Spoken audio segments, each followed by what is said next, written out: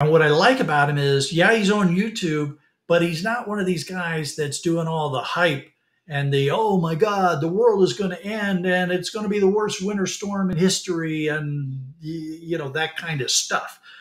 He'll go through, he'll have maps and he's talking about uh, what the maps are showing. He will tell you, this map is based on such and such a model, and here's the biases that we usually see in the model. So, and he's going to be one of the first people who will tell you, this model will over forecast like, in this kind of way. So I wouldn't get too worried, or this is still 5 days out. So we expect a lot change.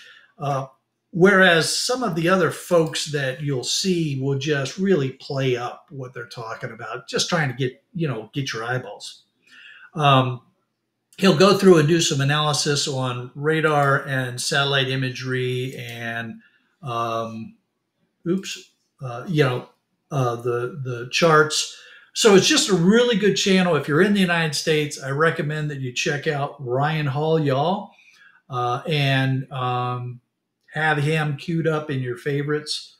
Go ahead and subscribe to his channel because, again, he gives a lot of good information